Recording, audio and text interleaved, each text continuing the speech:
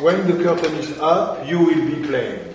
You will, just when the curtain will go to him, and we are going to do that. We are going to do that with gestures in it. Continuation of the conversation. Bernard, I like his directing style, but it's fast. You got to be ready. You got to know your stuff. Show up day one because he's going boom right through, and then he goes back and we put detail in, which is what I kind of like. Go away from me.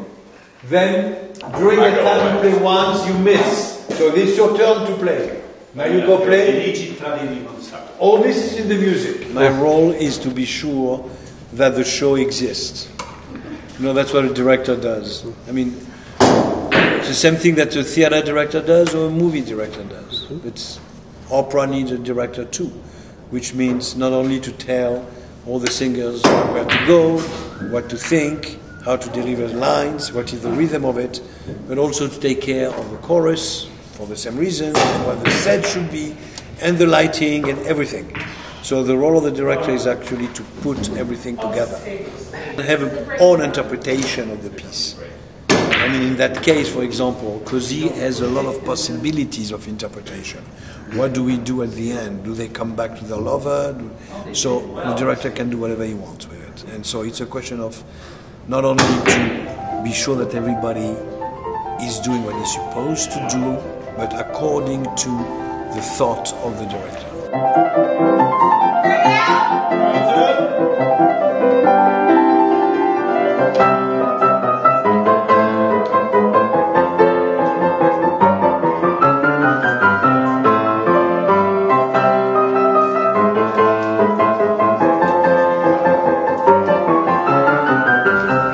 Too much downstage. I pushed you up yesterday. I cannot do that every time. Move up, move up, move up. Thank you. Ladies, move up. You two, move. You are fine. One more time, everything.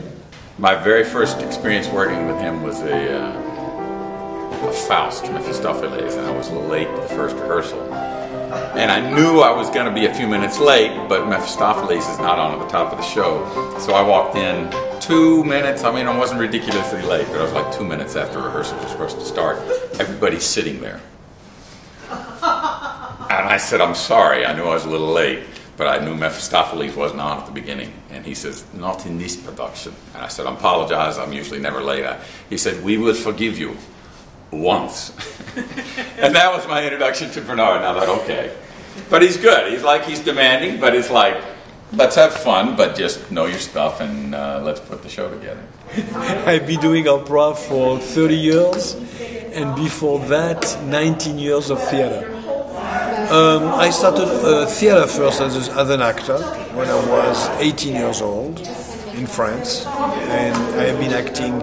I was acting there for probably 10 years. And then after that I came to this country with a theater company. I created a French theater company here in America, based in Boston. And then in 1981, I was asked by the director of the Opera of Boston to go and direct the dialogues of the opera. That was my first contact with opera. I loved it. And the following year I did 5 to direct myself. And since I've directed 370 productions.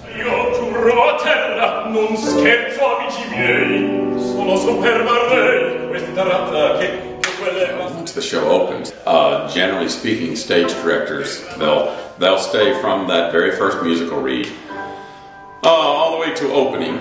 But generally after opening, they then depart, because they put the show up and they leave it to the artists to put it on, both the conductor and the singers on stage.